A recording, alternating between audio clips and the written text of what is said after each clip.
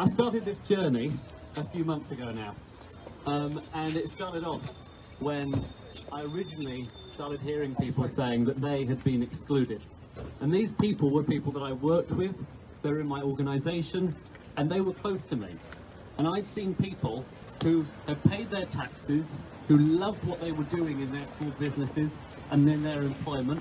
They were doing everything they could for their company, and yet they were being excluded. And you know, it's one of those things when they always used to say the same thing, which was that they worked for the government, they gave them as much money as they possibly could. The stage is all behind me, but they gave them as much money as they possibly could in taxes, and yet they got absolutely nothing from this government. Nothing at all. So really it started a journey for me, which was going through writing about it, writing papers. We think that overall 6 million people have been excluded from these schemes. It's a huge number when you think about the actual number of people who got onto them. And so the more that you look into it, the worse it gets. And I think the first example of that we covered was Germany. Because Germany, it uses these schemes when it gets cold. They use furlough schemes in the winter.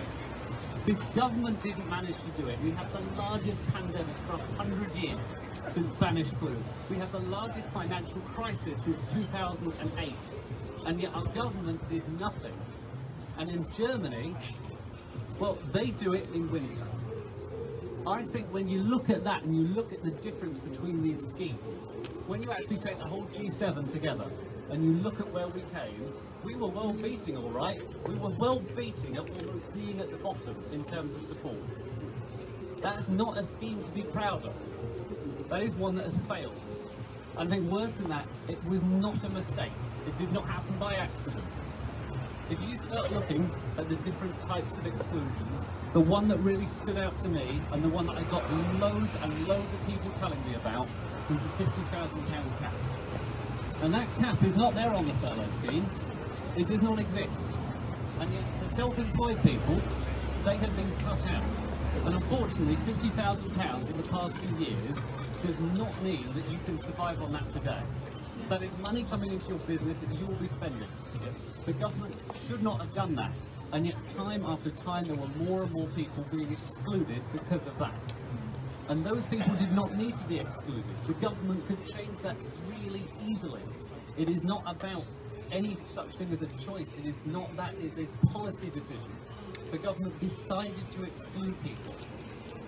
And I think for me, the worst bit of all is this.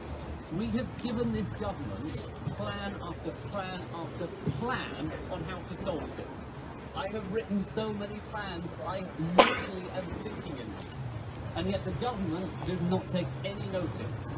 And when it does, the answer is simple. You're a fraud risk.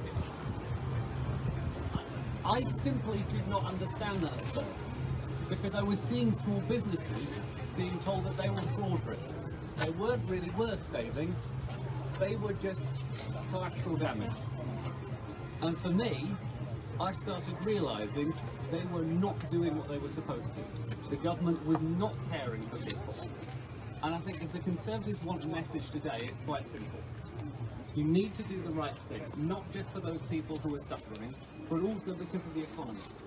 You know, I have many, many disagreements with the Conservatives, but I do believe in a competitive free market economy.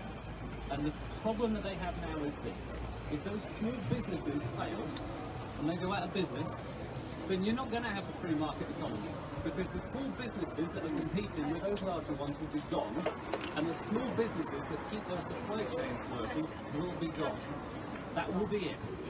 So if the Tories want a free market economy, which has been one of their core principles even since the era of Margaret Thatcher, then it might be an idea to support some of those small businesses that create that economy. And if we want to recover after this, and we know now that GDP is lower than it was during 2008, it's a bigger fall, then we need to do something, and we need to actually step up.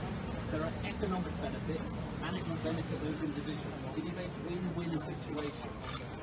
And that's the fact. If they want people to vote for them at the next election, they need to do this. And they have to do this. So I'm happy that we're having events like this across the country to try and spread this message, because there is so much more that we need to do. So thanks for listening, and thank you so much.